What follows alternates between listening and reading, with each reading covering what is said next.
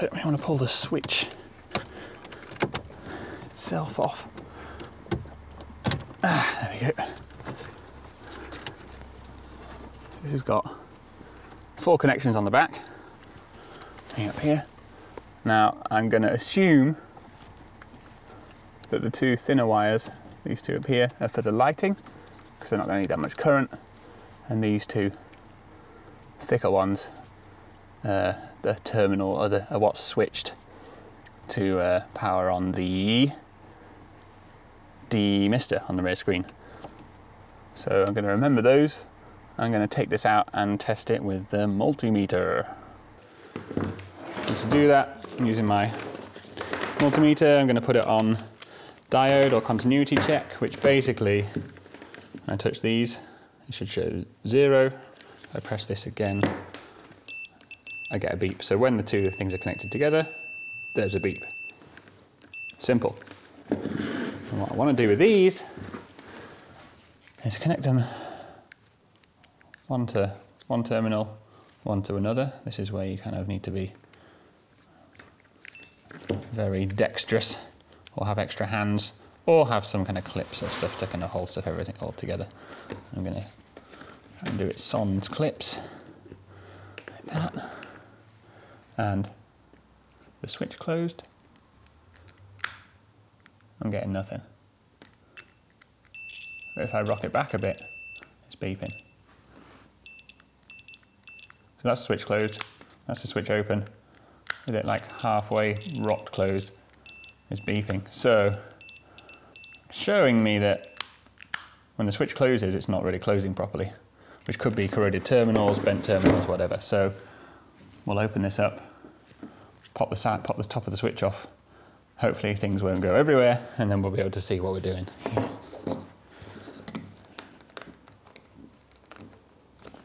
Bit of a look in here. Oh, this is going to come off.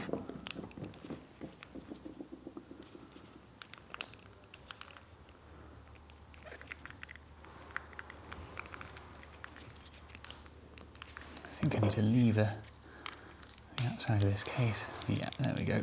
So I'm putting some force, levering the case outwards. I think there's some pegs in the case that fit into holes just in this rocker switch. So I've done that side. Do the same here. There we go. That should lift out. Don't go exploding.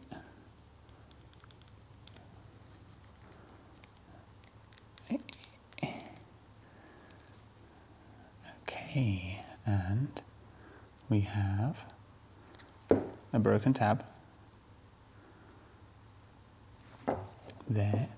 So this tab here looks to have broken off. That holds this in place. This is maybe like a light guide. Yeah. So that. This orange plasticky, translucent plastic piece here is a light guide right down in there. I'm not sure if we're going to be able to see this. Right down in there is a little bulb. Not quite enough light. There's a bulb right down in there at the top. But no terminals though. There. I'm going to have to get these clips off here. 1, 2, 3, 4, and I guess that's where all the kind of terminal stuff will be. Maybe I didn't need to remove this, but let's have a go. There. Yep.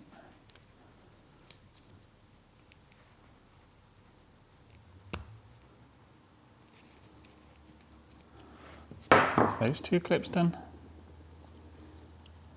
and you see we're starting to get the back of the switch out. Same here. I'm trying to kind of keep it together. Yeah, that's coming. Last one. Okay, I'm going to pull this off gently. Okay, so we've actually got 2 bulbs in there. See the 2 bulbs on the top, and put that to one side. Here are the contacts and they are grimy. So I'm going to clean those up. Yeah, that's pretty grimy. I'm going to get some contact cleaner, maybe just some brake cleaner, and a little bit of something a little less solid than this screwdriver tip. Clean these up. Do the same with this here. So just clean everything up. And that's cute as well. That's 2 bulbs. I guess one for general. Ooh. Let's just put that back in there. Using this green piece of plastic here. I think that's a diffuser, so there'll be like general illumination. So one of these bulbs will be on all the time. Not on all the time. It'll be on when your lights are on. So then you get this here illuminated in green, and then the other one will go down that light guide, kind of indicate that this is on. I think that's a bit like that. Okie dokie, get some cleaner. Got a small piece of microfiber cloth here and a bottle of IPA. Let's see if this doesn't clean up these contacts. Just looking to get clean metal, really.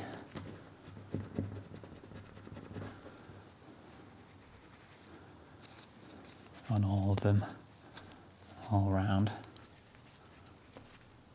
Just taking anything dull surface off. I'm going to try and attack this orangey stuff here. I'm going to use a microfiber, but then drive it around with the screwdriver.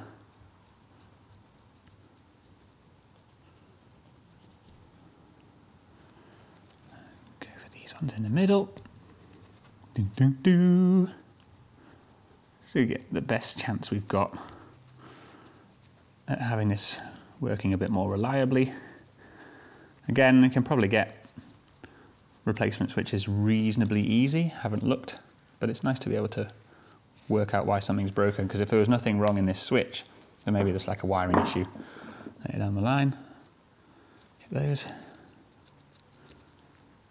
There's still kind of wear, quite visible wear pattern in the center of each of these.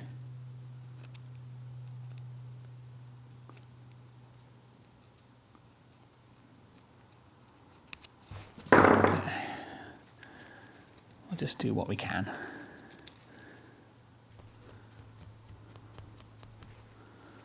That's already a lot better. See this one looking a lot cleaner than this one. And this is sprung a little bit here. It looks to me like this should be able to go up and down relatively easily. I mean, why else? If there's a spring in there, there's a spring in there for a reason. So I might just move that up and down by hand a bit.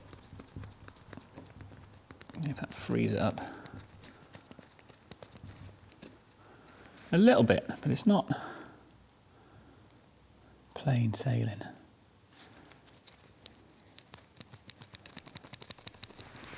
Bit more banging. I'm gonna get a bit of lube in there. So this is now a bit prouder than a plastic. This is the only grease or sort of slippy stuff I've got here, so I'm gonna stick some of this in.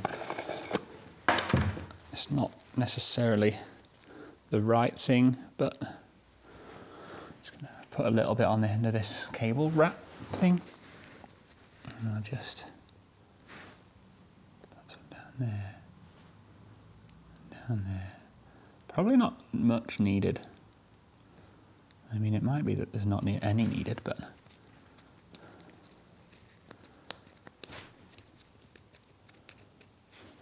a bit on this side as well. Again, just a tiny little bit.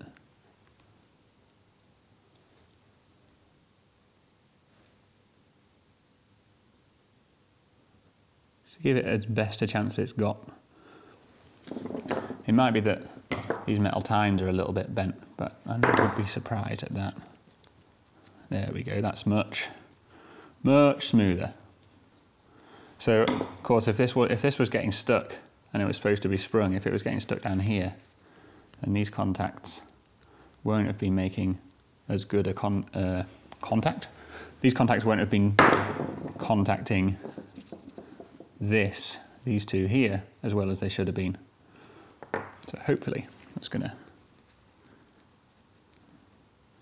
solve our issue. Now, how does this go back together? This goes in here, this way up. Yep. So here's the body of the switch. You can see the sprung metal piece in the middle there. This is the, let's call it a carriage. And the carriage has got the triangular or indent piece here. And I'm going to flip that over. And also here, kind of like a groove in the center of a peg, and there's a corresponding spine slideway in the middle. So when I put this round in like that, that keeps the carriage centered this way, and this is where the detent is. Great, and now this, just double check. A bit more of a clean. Oh yeah, let's test the bulbs. Again, I'm going to use a continuity setting on the multimeter, so when I touch these two, I get nothing. So I'm going to come in and buzz, oops, from there to there. That's a 0, more or less, and there to there. Okay, they both look like they're working fine. Great. Interesting, there's a bit of wear here. It looks like the switch has been pressing down on the plastic. Maybe even melting it a little bit. Not sure that's supposed to look like that. It looks like wear and melting to me. It might be the switch is getting too hot. If you have poor electrical connection, the resistance is higher, which means it's all going to get hotter. So that might be a thing. Do I want to try and smooth that out some? Maybe.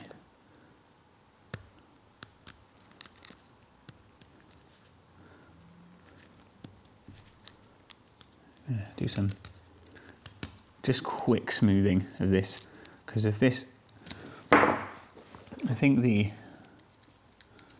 can't hold these. This nubbin here, raised point, I think slides up and down in this channel, and you can see where it was resting. And that's going to provide a bit of a sticking point for this. So I'm just going to do a little bit of shaving with a screwdriver. I might get a scalpel blade on it, just to try and smooth that off a little bit as well. Dun, dun, dun, dun. Yeah, this is the wrong tool for the job. But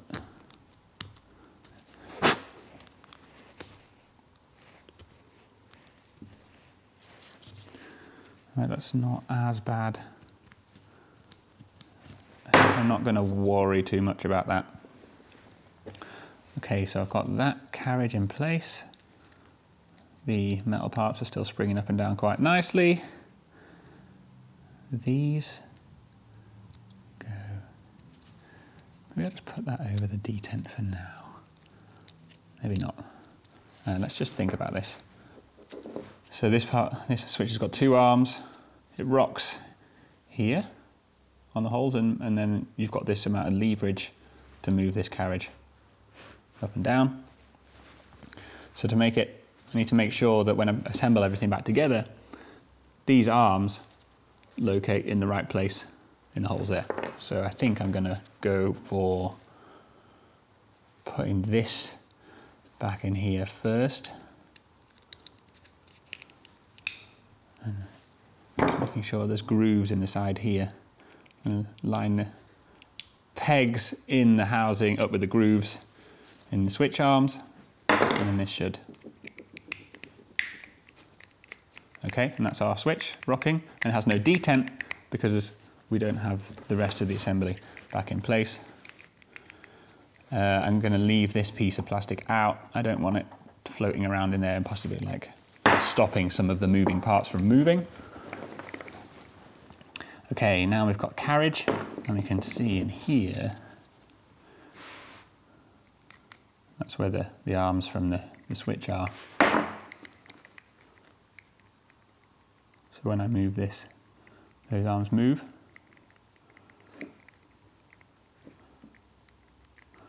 I want to make sure that when I put the carriage in place, those switch arms locate in those holes. This needs to go this way up. Does it? Oh, they don't go in the holes. I think the switch arms actually locate in these divots on the side. You see there's like an angle. I think the switch arms locate in there. So I'm going to put it all the way to the end, like that. I'm going to simulate a bit of pressure on here. Right. That's fine. That's I think as it should be. Yep. That switch is activating this back and forth, which is cool. And now I need to get this back in place. I think that's this way around. We've got the bulbs at the top here, and we've got recesses inside this housing, like that. So I think it's going to be a case of, that's all fine.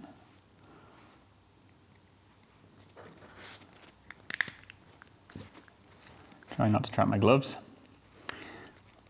Yeah, come on.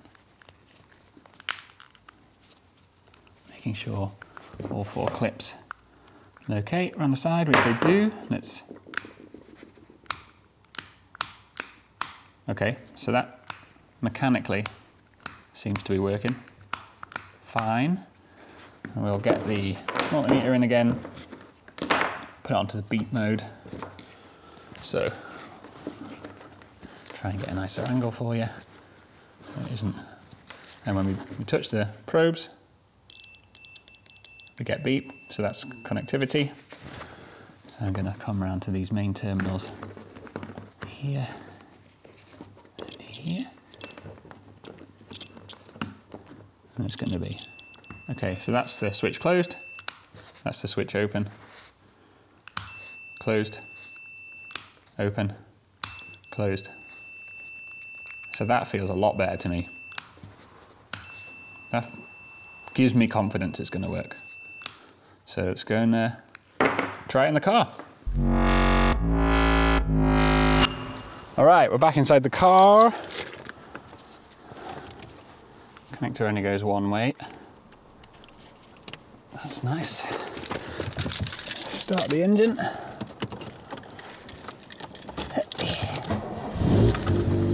Let's see. Hey. Hey, there we go. Nice. Stick that back in. That is fixed. All right. Job done. Simple fix. Took the switch apart, found there was a spring on the plate that was a bit seized up, cleaned that up, cleaned all of the terminals on the back, and the kind of moving metal parts inside that get sprung and get adjusted, actuated, moved by this rocker switch. And let's just do one more time. Let's see if the light's still working too, so I'm going to turn the car lights on. Can't really see that. Is that illuminated? No. I'll have to check that out. None of these have illuminated. This stuff does. This stuff's lit up, but these are not. Which might be a fuse problem, but it's not a huge thing. Much happier to have that working. Cool. Simple fix, 5-10 minutes. Don't be afraid to use your multimeter. It's not that hard to do simple stuff like that. Yeah, back on the road. Catch you later. Peace.